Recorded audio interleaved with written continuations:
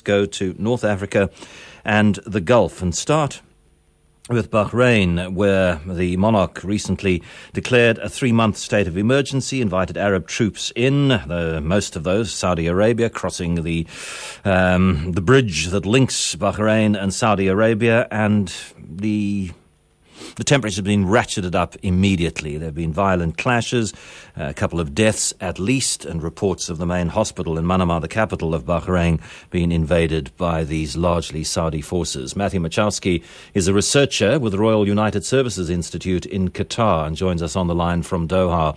Matthew, a very good afternoon. Does it seem like a wise move for Bahrain to have invited Arab troops onto their soil? Hello, good afternoon. The move, the very perhaps haste move on the part of Saudi Arabia and the Emirates is in a way very not surprising. It definitely follows on the so-called Article number 5 of the GCC, which is Gulf Cooperation Council mandate, which claims that any move against any royal family in the region is in a way tantamount to a move against all of them. So not surprising, but might it not have unintended consequences? Instead of cooling temperatures down, raising them, instead of preventing violence, increasing the possibility of violence? Indeed, and actually the move, which in the region perhaps could be seen as some sort of a fraternal support on the part of other GCC countries, on the ground it has been largely met with further discontent, and it's certainly aggravated the situation. We hear today of at least 5 fatalities on the part of the protesters, and I have been told that apparently there are as many as 3 policemen also killed in Manama. And the urban warfare seems to be certainly spreading around the country. You have rightly noted that the main hospital in Manama, along with the 3 very strategic bridges linking Bahraini airport with the main island, have also been cut off by the military. Because one very much doubts that the reasons for the discontent are going to be squashed by military action.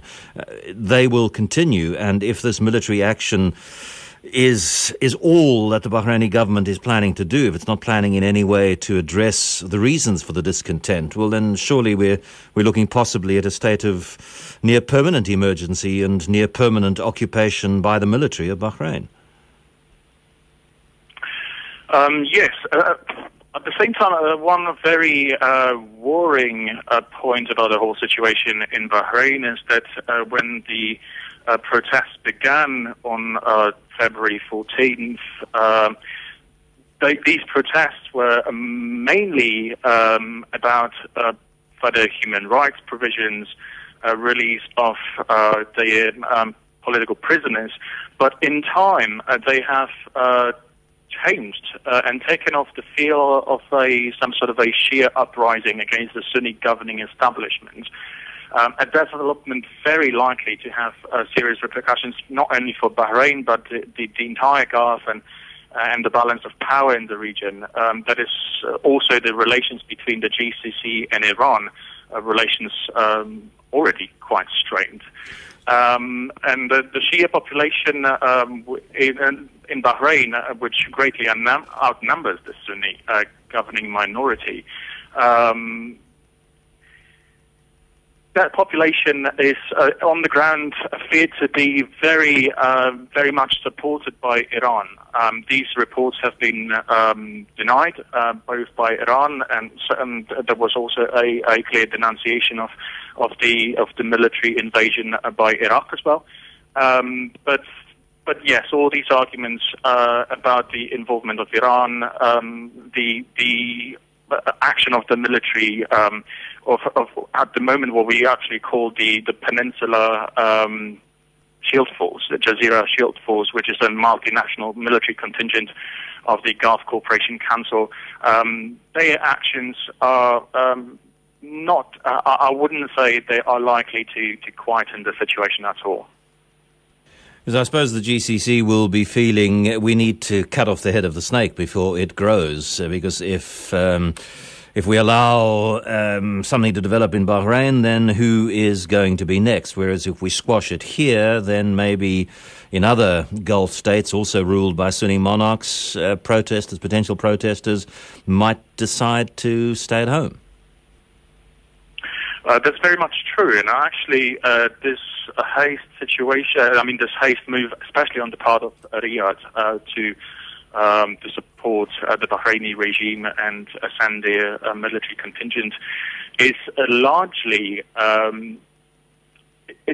based on their own internal issues with their Shia minority that populates the oil-rich eastern province.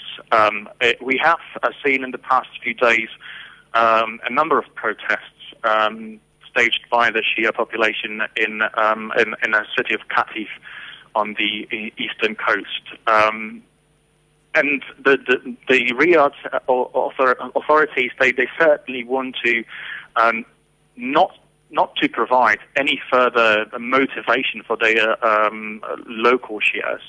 And the situation is likely to have an effect internally in Saudi Arabia as well.